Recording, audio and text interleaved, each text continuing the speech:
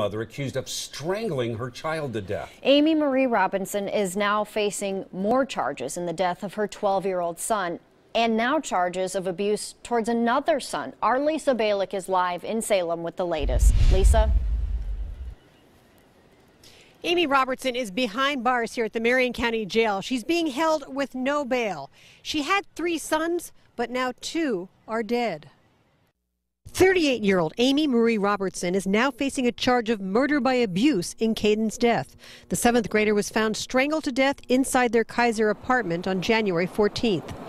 Robertson will also be charged with first-degree criminal mistreatment for allegedly abusing another one of her sons, who is now 14.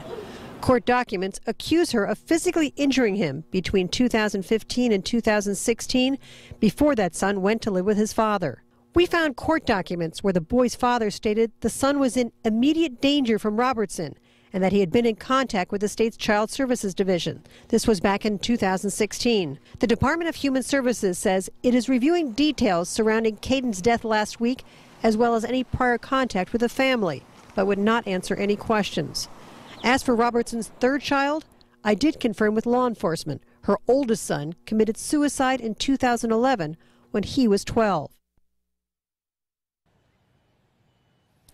Now, I talked with Keizer Police today, and they tell me that the only complaint, the only response they've had before this at Robertson's apartment in Keizer was a loud noise complaint. That's it. But she just moved there last year. Before that, she was living on the coast in the Eugene area. Live in Salem, Lisa Balick, KOIN 6 News. Thanks for the update.